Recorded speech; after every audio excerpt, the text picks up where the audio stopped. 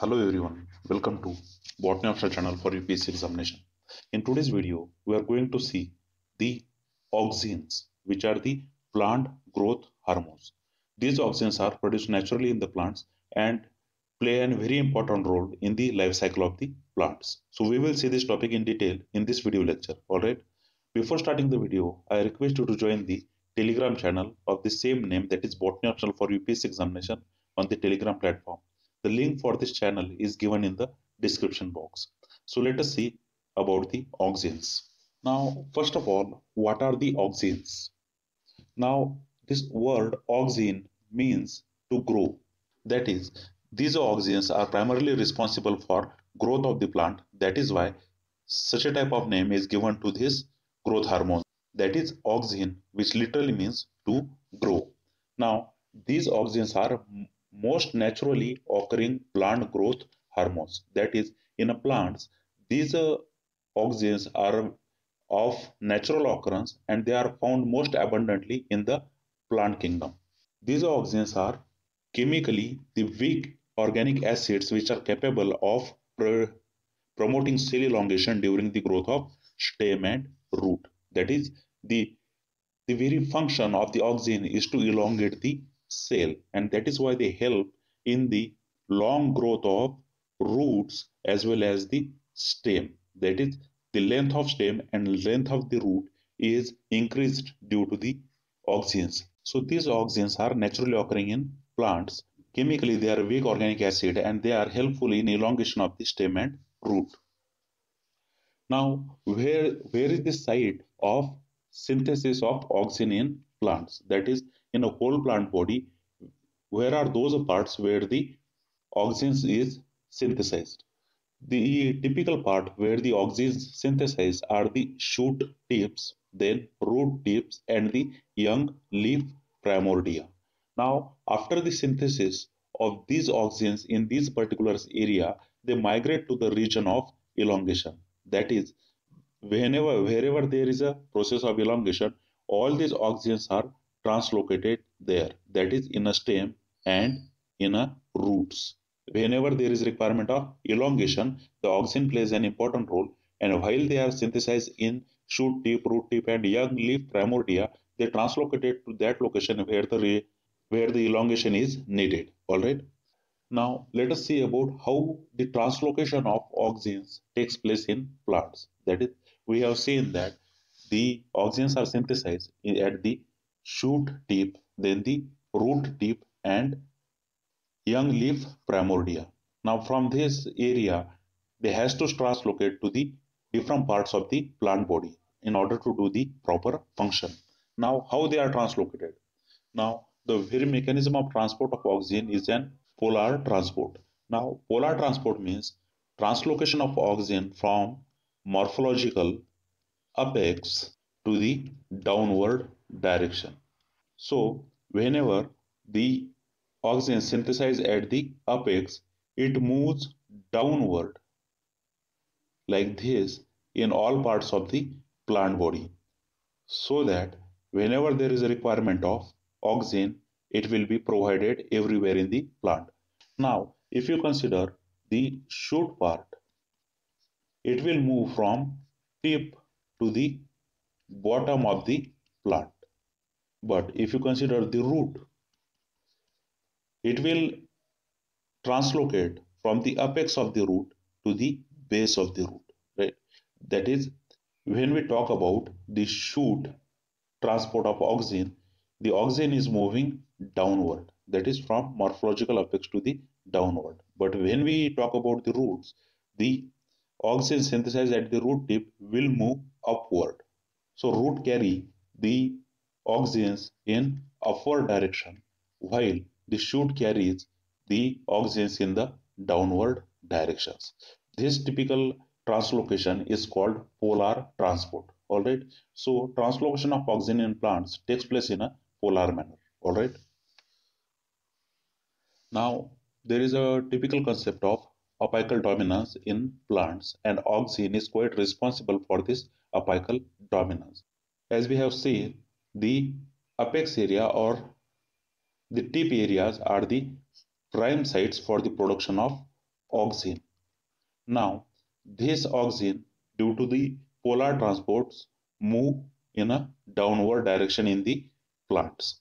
Now, you may have know that apical dominance means when an apical bird is so dominating that it inhibits the lateral birds.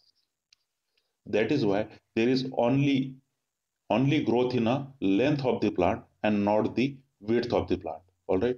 That is, whenever there is a presence of apical bud, it inhibits the lateral buds, and that is why a plant only grows in a height and not in the width.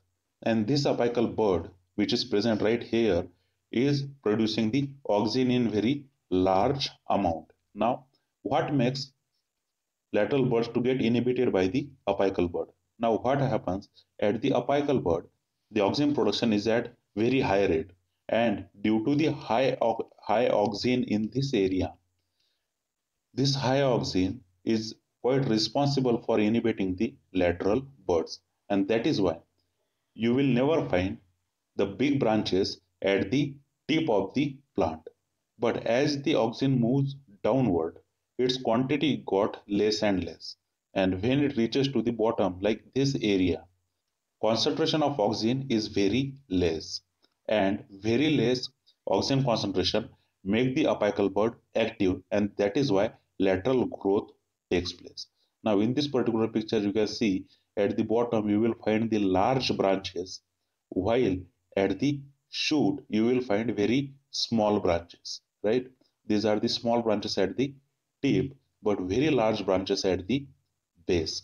Now what is the basic reason behind that is a apical dominance, because at the shoot tip very large quantity of auxin is produced, and the large quantity of auxin inhibits the lateral buds, and due to the inhibition of lateral buds you will not find any large growth at the apex of the plant. But when this large quantity of auxin moves downward, when it reaches to the certain lower area of the plant, the concentration of auxin will come to the very lesser amount, and that is why lateral buds activated here and the large trees branches are formed at the base of the tree.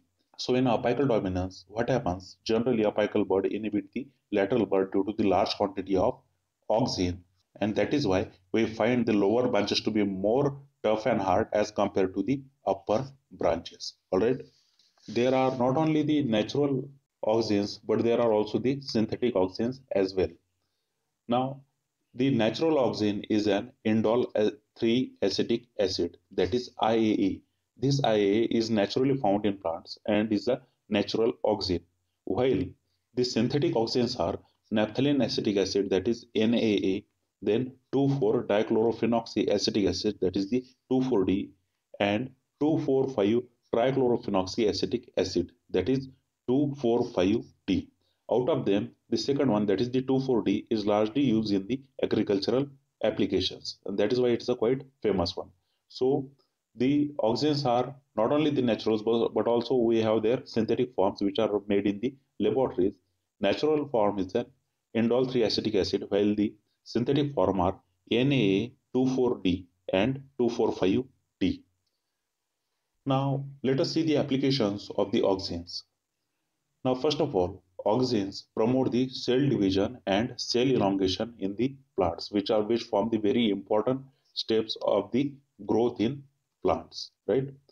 Now the second application of the auxin is the root initiation in the vegetative reproduction.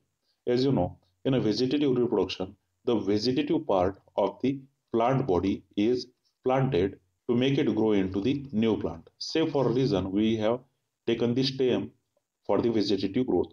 Now, if you applied the auxin to the cut part of these stems will grow rapidly and forms roots.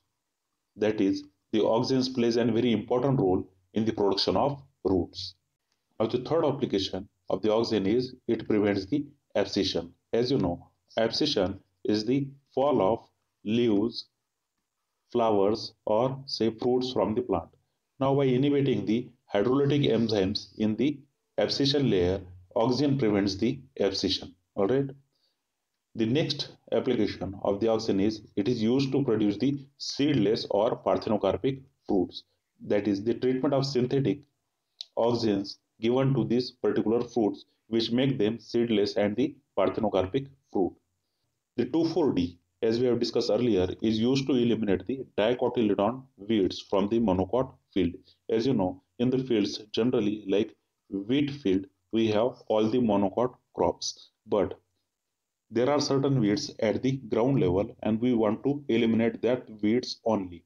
So 2,4-D has such a great application that it only kill the dicotyledonous weeds and not the monocot plants. And that is why 2,4-D is a very target specific. Due to this target specificity, this 2,4-D will only kill the dicotyledonous weeds and monocot field will remain untouched. And that is why these auxins has great applications in agriculture as well. All right, so thank you very much for watching this video. Please like the video, share this video with your friends who are studying the botany subject, and please subscribe to the botany option channel for UPSC examination. Again, thank you very much for watching this video. See you in the next one.